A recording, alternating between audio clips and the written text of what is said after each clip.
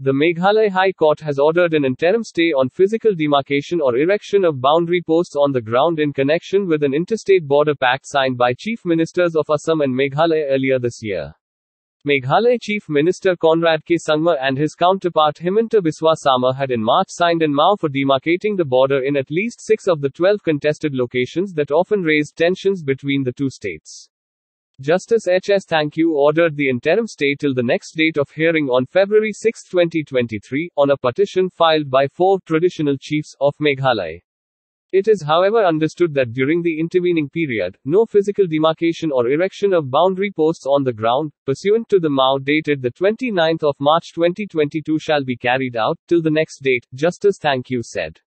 The traditional chiefs, in their petition, had urged the High Court to set aside the MoU signed between the two northeastern states, claiming that it violated provisions of the 6th schedule of the Constitution, which deals with special provisions for administration of tribal areas.